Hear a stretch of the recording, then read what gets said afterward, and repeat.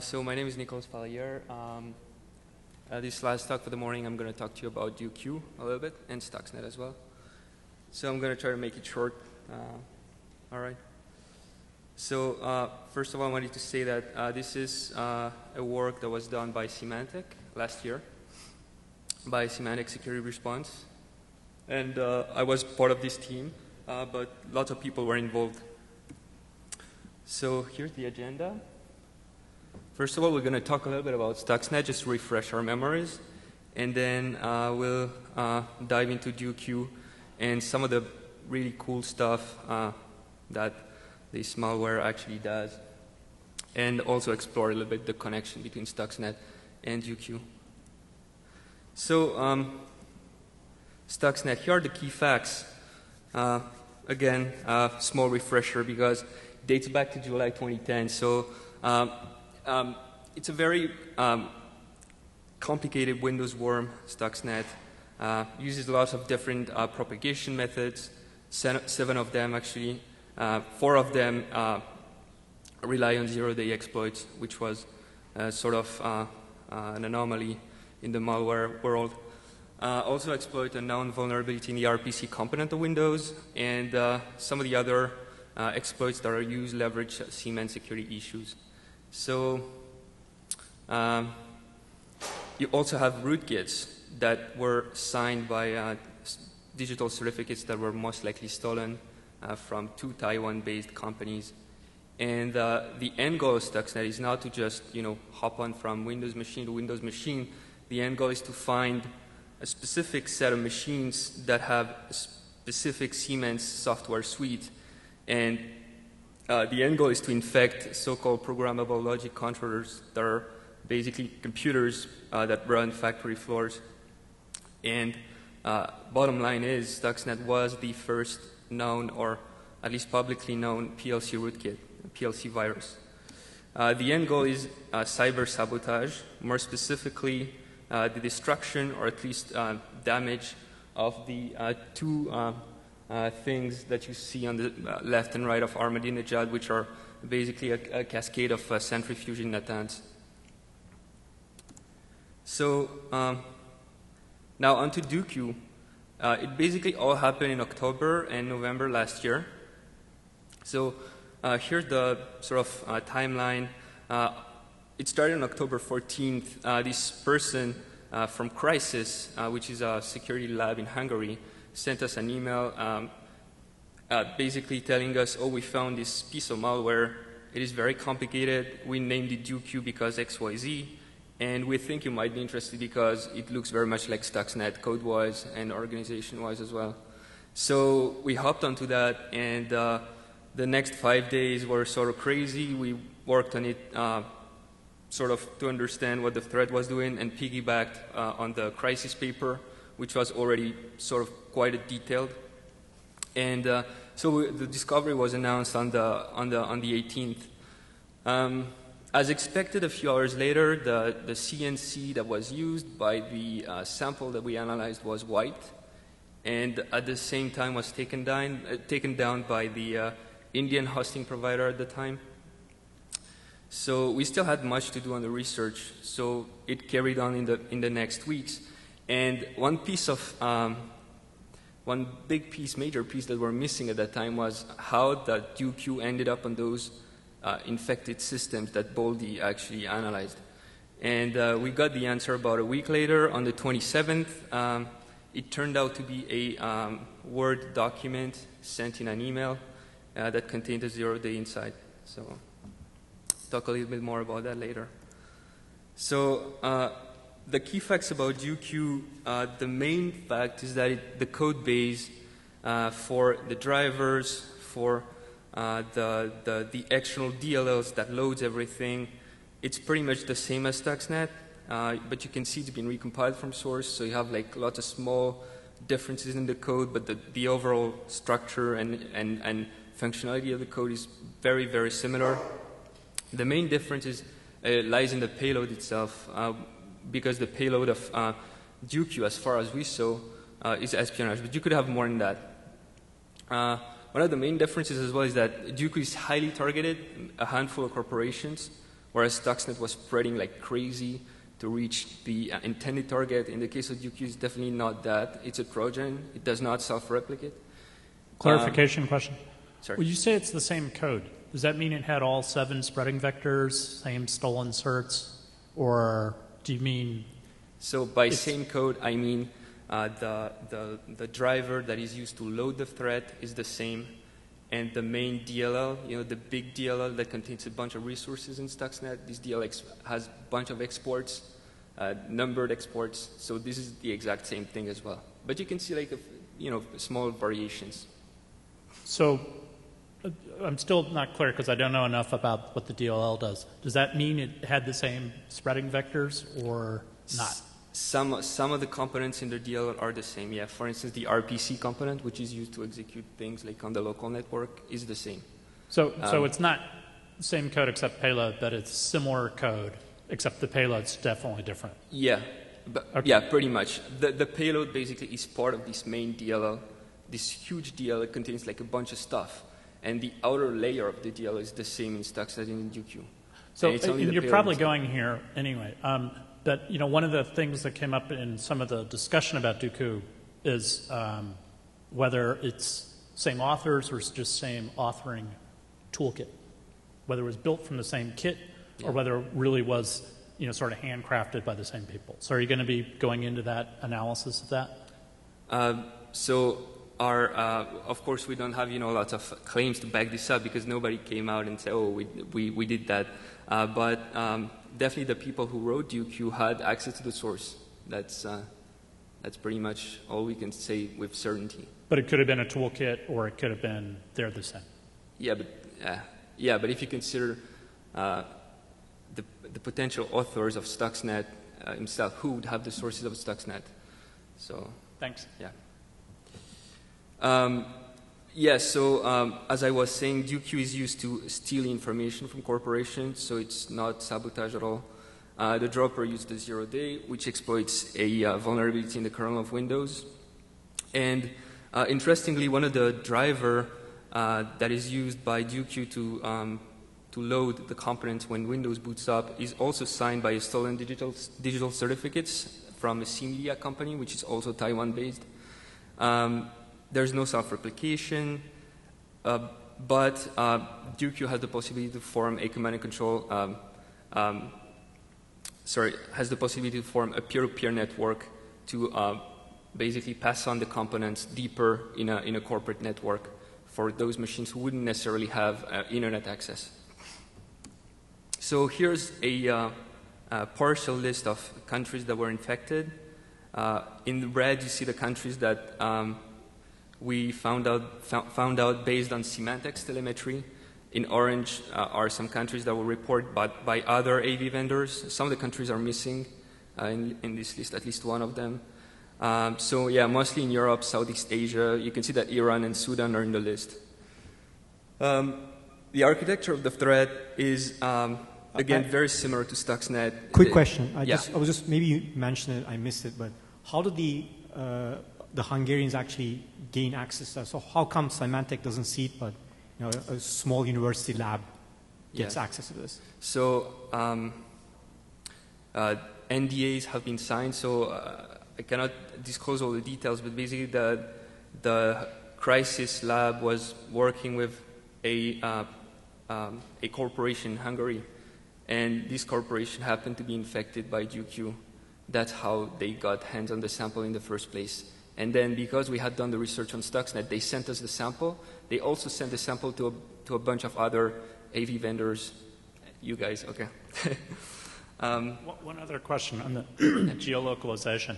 So for Stuxnet, that was pretty sharply Iran, and then there was a bunch of others. Is it sharp here too, or was it more diffuse? So as you can see on this slide, like more countries are infected, but within each country, only one or maybe two organizations were targeted. And by organizations, I mean like machine, right? So overall, we have maybe like, 20, 30 IP addresses that reported being infected by dyü-kyü. But that includes Iran? Yeah. So it doesn't stand out geographically like it did for Stuxnet? No, it doesn't, no.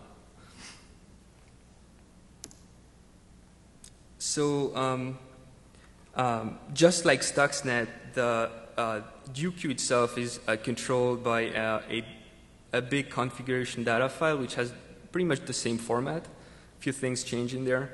And one of the interesting fields is a lifespan field. So it's usually 14 days, I think. So basically, those 14 days will instruct dyü-kyü to stay on the network, on the targeted network for 14 days. No more than will self-destruct. But the samples we have recovered, the lifespan was expanded to 30 days, which probably means that the attackers were nice and cozy there and wanted to get more stuff out. So the installation process is really convoluted. So if we assume that all the targeted organization received the Word document, maybe there are more vectors of distribution than just 0 day in a Word document. But in the case of the 0 day in the Word document, the shellcode is, it all takes place in the kernel because the fonts are processed in the kernel. And you have a multi-stage loader. I encourage you to check out our paper if you want more details on that. But basically the end goal is to load what you see on the right-hand side of the slide, the installation code that bundles 3 main components of dyü-kyü, which is the DLL that I mentioned many times before, the load point driver, and the configuration data file. So I just have one question here. So the CrySyS guys seem to, so just in your installation, in your slide here, mention the reliance on some form of entropy-based tests. Can you say anything about that?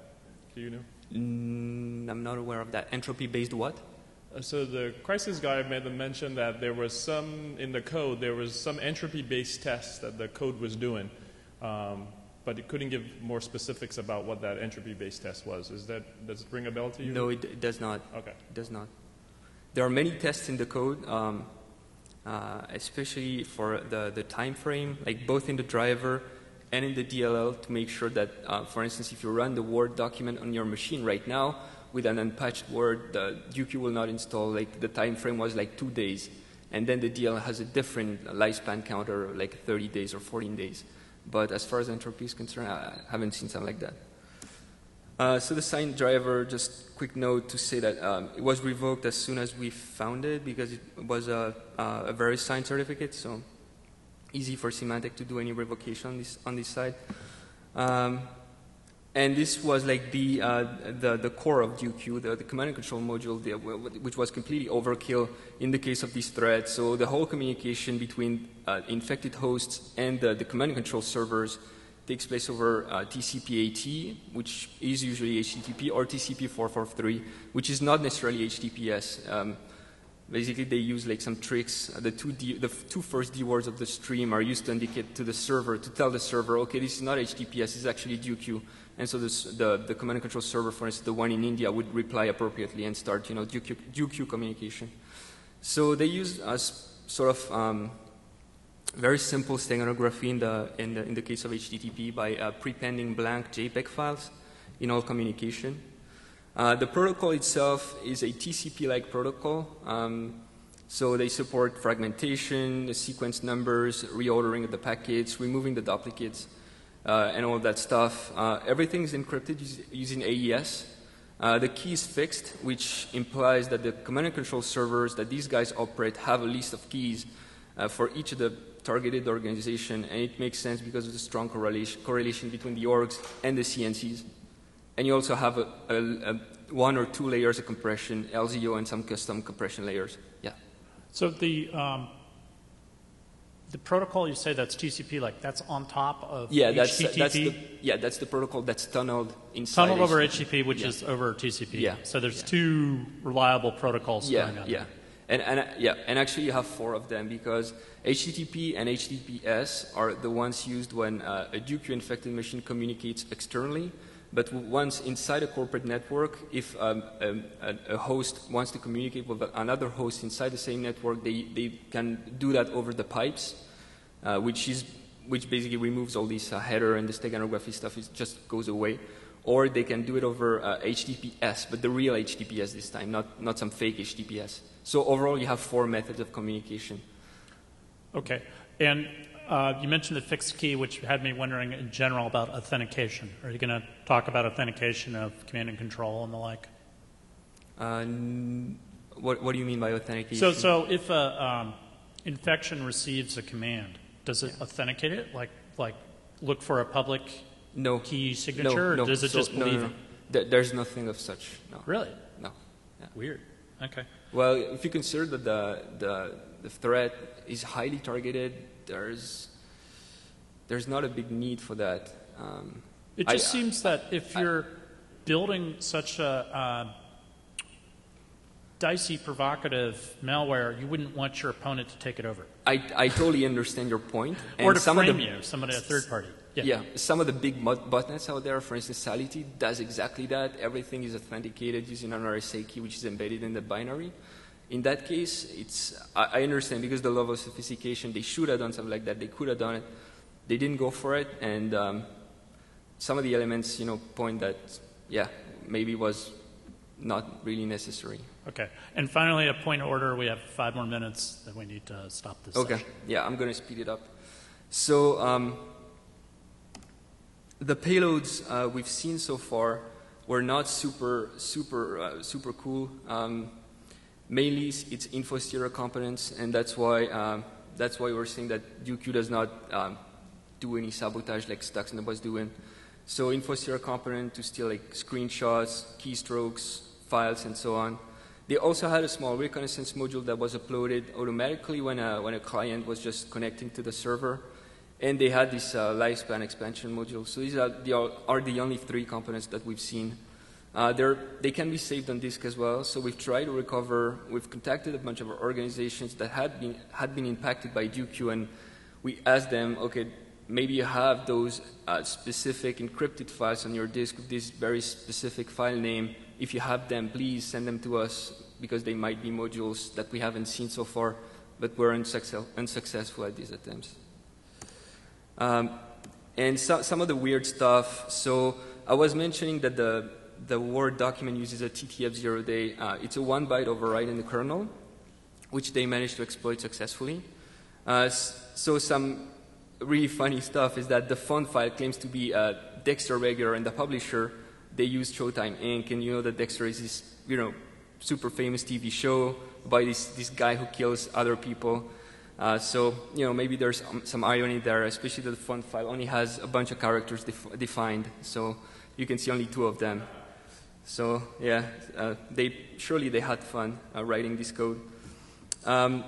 This is an interesting one. So the link with the STARS virus, which we never really recovered officially. So it happened in April 2011, so 6 months before dyü-kyü broke in the news. Some Iranian officials said that they were hit by a virus. They did not disclose the sample, but they named the virus STARS. And inside one of the kilogram components of dyü-kyü, you have a JPEG file that is embedded that prepends basically an executable file, again, some simple steganography. And this is the file in question. I have no idea why these authors decided to include the picture of a galaxy taken by the Hubble telescope, but that's what they did. And maybe that's the reason why the Iranian called the virus STARS, if it's this virus indeed. Some of the dates coincide in the sense that we have found dyü-kyü in I think 2 organizations in Iran, and it seemed that the timestamps actually matched April 2011 at the time, so there might be a connection there. And finally, the command and control module inside of dyü-kyü may have been coded by a different team, by a team that did not code the outer layer of the thread, because dyü-kyü is entirely C++ like Stuxnet is. The command control module is not. It's probably C. C with like OOP features, so to have some of the benefits of OOP without the hassle of C++. So that's really weird code. If you look at the code, you will see that it's really strange, especially how all the objects communicate with each other. A hassle reverse. They use method calls and queues, event callbacks. Very difficult to follow. And it doesn't look like the usual code, C++ or C. Lots more there are many more oddities in the code as well. I encourage you to check the blogs and paper if you want to know more. So I'm just going to conclude fast. dyü-kyü, I said it many times, share many similarities with Stuxnet, but the end goal is completely different. In both cases, it seems the resources required to pull such a threat, especially not just the threat itself, but the organization and the fact that they target, these corporations, and the fact that they have so many CNCs, and the fact that these CNCs are just proxies to more proxies to more proxies. It's very extremely professional. It raises many issues, including the attribution issues, which we've faced with Stuxnet. We faced them with dyü-kyü as well. But the level of sophistication remains singular, so we're probably not going to see that every week or every month, not even every year, which is good. One last thing, the attackers have not gone away. We have recovered samples of dyü-kyü timestamped as late as February 2012. And it all happened in October 2011. So these guys are in no way concerned by what the press says, what the AV companies say.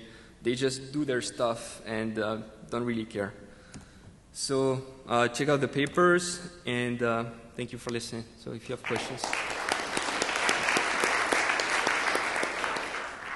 We have time for one or two questions if people want to ask further. So can you say anything about your last bullet here with the new dyü-kyü binary? It was a regular, one of the regular binary, nothing major in them, just the compile timestamp changed. That's it. Is that being acquired through the same vector as the original by the researchers? The researchers are getting it the same way they got the original, or they're new? In the case of this sample, yeah, I don't know, because I don't know in the case of this sample. So can you go back to your installation slide, please? Thanks. So you said there was a reliance on some kernel module or something else? So what is required for the exploit to work? The only thing that is required is you have a vulnerable version of Word, of course, and that you open the Word document in the very, very short time frame that is specified in the thread. So I can tell you that for the Word document that we recovered, the time frame was 2 days, somewhere in July. Wow. So it means like if you open the file, like, you're supposed to open it on Monday, you open it on Wednesday, then nothing will happen. Fine. Great. Thank you. Sure. Great. Thanks again. Thank you so much.